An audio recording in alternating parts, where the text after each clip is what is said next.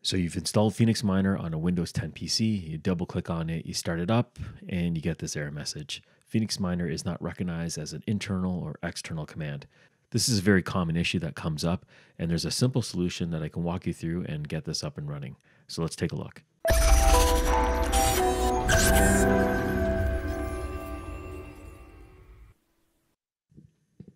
Okay, so we're at the error message that we just received after running the Phoenix Miner on a Windows 10 PC, where it says that it's not recognized as an internal or external command.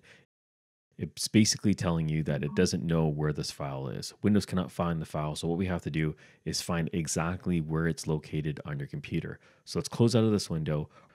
We're going to go back to the folder where the batch file is, and you can see the entire path up here.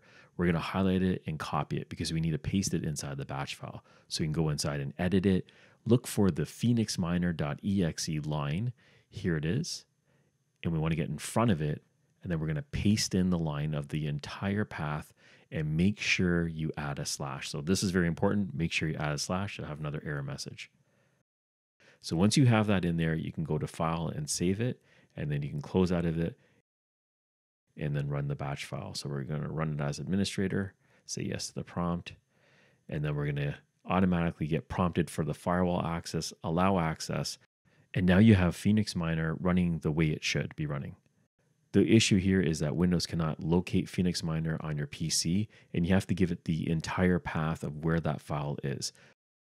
For me, I had it saved on my desktop, and the executable file was extracted there. So I'm giving that entire path, I'm pasting it in the batch file, and then it's up and running. Make sure you save the settings and also add a slash at the end. If you just put in the path without the slash before the PhoenixMiner.exe is shown, then you're going to run into more issues. It's still not going to be able to find it. And actually, you'll probably get a different error altogether.